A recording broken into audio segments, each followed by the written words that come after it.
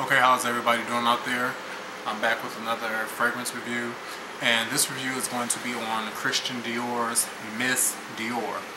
This fragrance was created in 1947, and here are the list of notes.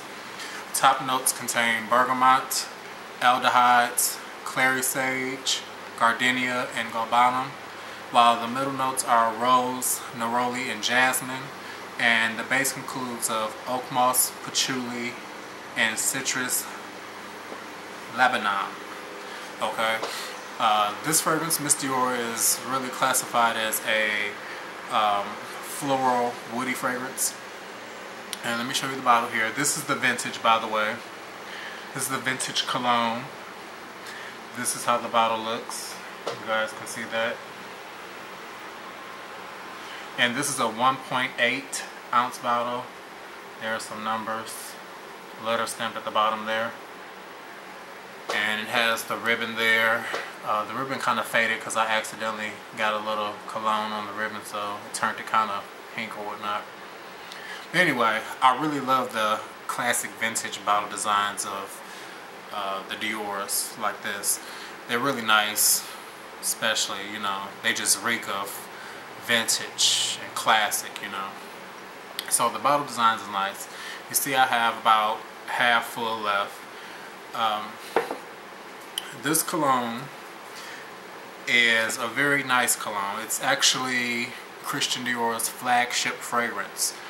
One of his top sellers. I'm not sure if it's selling on that level today as it did some years ago, but it was, and I believe still is, Christian Dior's flagship fragrance.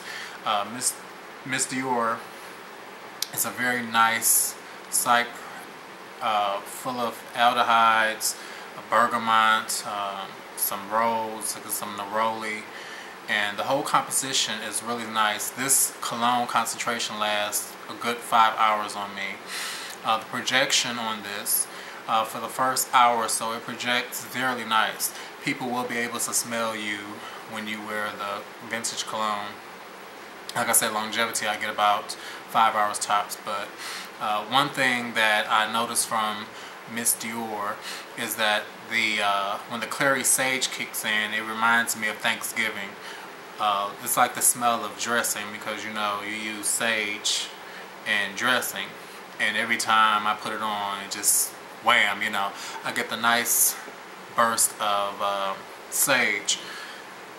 And I'm not really one for smelling like sage, and it's not a bad scent, and it's not a bad note combined with the others, but it does stand out and it sticks out. It just reminds me of Thanksgiving and, you know, eating dressing and all that and smelling the sage and whatnot. But Miss Dior is a very elegant, timeless, classic fragrance. It's feminine. A lot of men do enjoy it as well, but it is a feminine fragrance. I enjoy it. It is a classic, a big seller. Miss Dior suits, I believe, a woman in her late 20s on up, or early 30s. I don't see a young girl wearing this, a teenager. It just does not suit their persona. So this is definitely class in a bottle right here. Very nice, very elegant. Best used, in my opinion, for spring and summer wear. Besides that, I do get that nice oak moss, citrus, floral thing towards the end, and the sage is constantly there.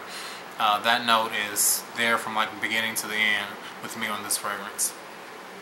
And for these vintage bottles, of course, you know you're going to pay a lot more to get a hold of these. But for the current formulations, the 1.7 ounce EDT is going for about $69, and the 3.4 ounce EDT is going for about $90, I do believe. So those are the prices on Miss Dior. However, I'm not really accustomed to the current formulation. I've worn it once, smelled it a few times, so I really can't cast my judgment in comparison between the current formulation and the vintage, I just know I have a bottle of the vintage and I love the vintage. And I'm not one to tell you, you know, oh, don't go looking for the vintage, you know, just get the current formulation, because I myself find that I go for vintage fragrances over the current formulations because they tend to smell better and they were just timeless pieces compared to the reformulated ones. So I'm not going to say don't break your neck searching for a vintage fragrance.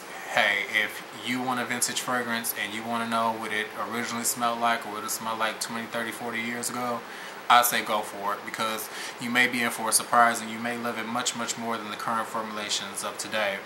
So do yourself a favor.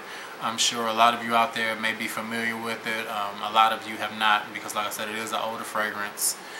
It's from 1947, so it's been around some time. A lot of you have heard of it if you haven't tried it.